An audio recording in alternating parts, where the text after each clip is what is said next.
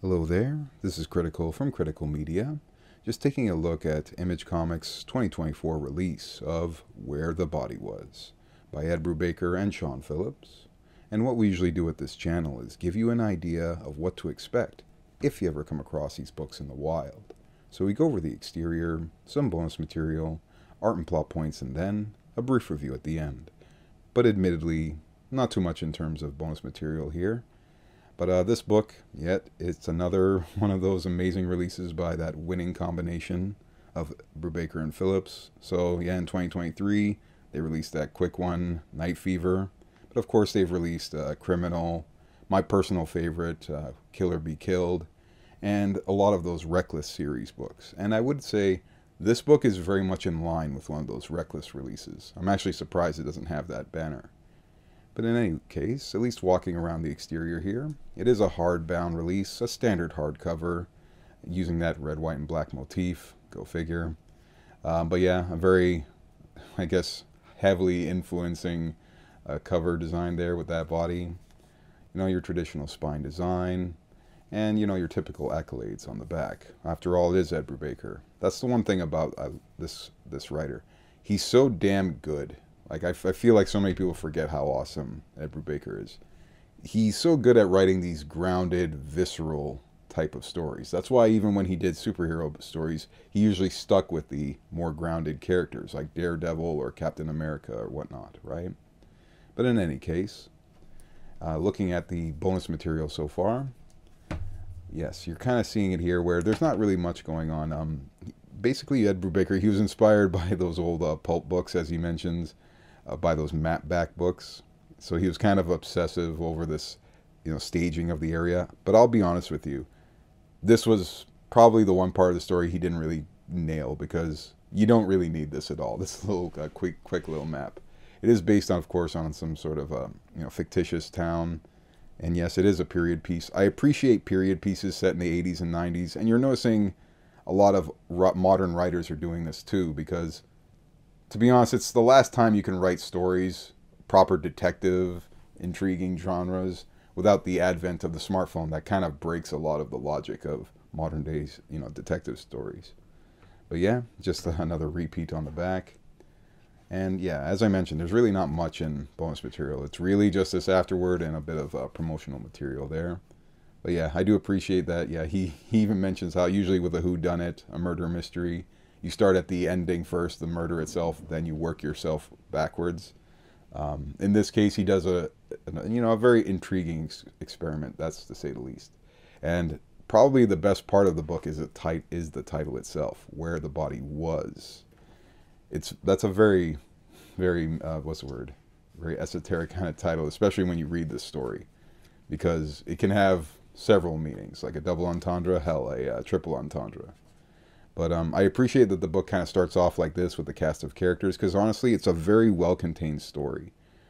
Admittedly, not all these characters get their shine, but the ones that do, Tommy Brandt, who reminds me the most of that Killer Be Killed story, Karina, Palmer, Ted and Tony, Jack, Lilo, which you'll probably love, the spunky one after all, Renko, and then Mrs. Wilson.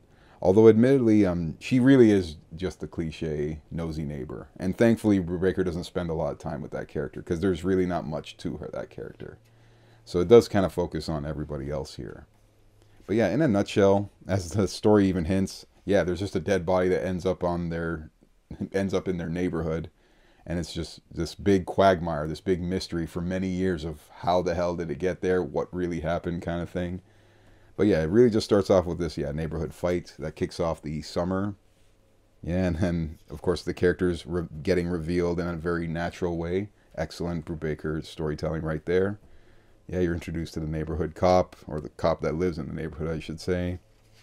This whole scenario kind of leads to the, beginnings of this intrigue here with the neighbor, Tony.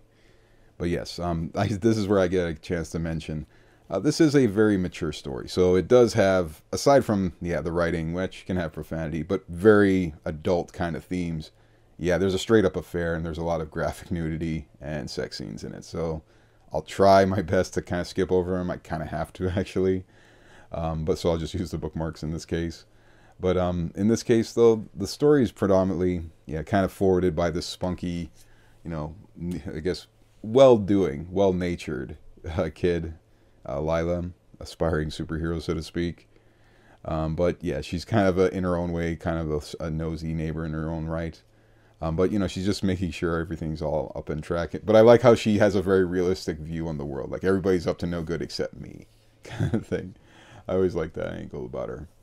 But anywho, as the story kind of progresses, though, yeah, more and more of each character's like anima and history and their personalities come out. And yeah, it's just awesome how well Brubaker kind of outlines everything.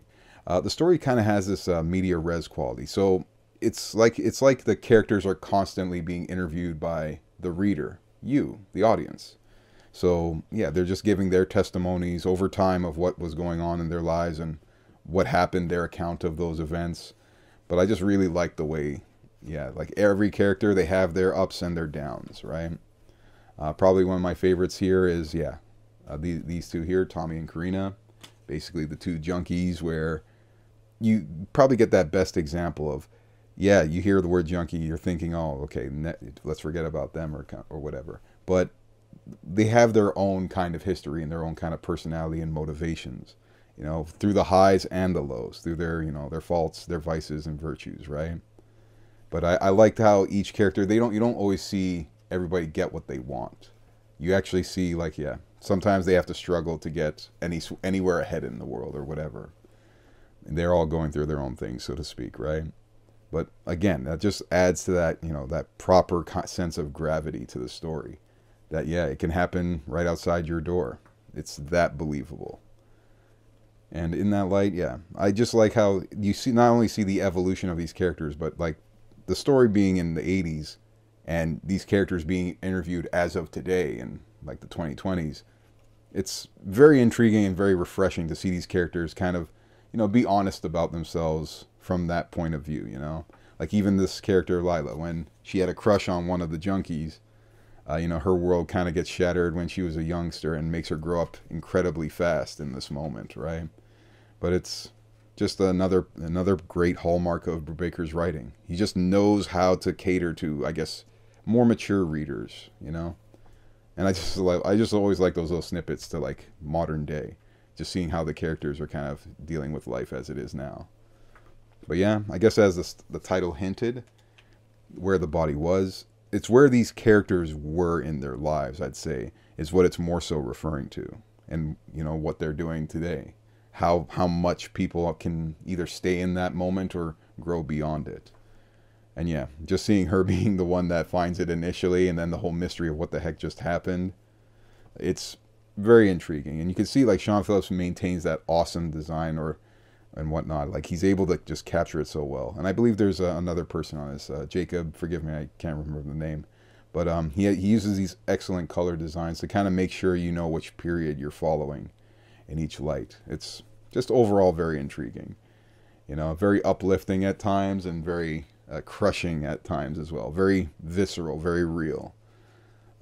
Yes, I can't get over how much Brubaker just constantly wins every damn time when he comes out with a book. Just so awesome to see. But anywho, I won't spoil the ending, but I do appreciate that there's a certain point in the book where you're like, oh, so that's the end of each character. But then what actually happened? I just love that fact of the book. That at the very end of it, he's like, okay, this is what actually happened. And you're reading it, it's like, wow, really? That's what it was? And then yet, once again, you just think, okay, no wonder nobody really knew. And no wonder it makes so much sense that the title refers to all these people in their lives way more than the actual murder itself, so to speak. Or should I say murder or murder not? Who knows? Maybe what you will once you read the book, right? But an awesome release. I can see you, you know, maybe not having to buy it, but maybe definitely give it a chance, give it a read, that's for sure. Because honestly, Ed Brubaker, every time, all of his stories have this, like, something that you can take with you, you know, and learn from and maybe grow in your own. But it's no longer about me at this point. Hopefully you guys got your own opinions at the end of the day, and I wouldn't mind seeing them in the comments down below, as always. Y'all folks take care, and enjoy the rest of your day.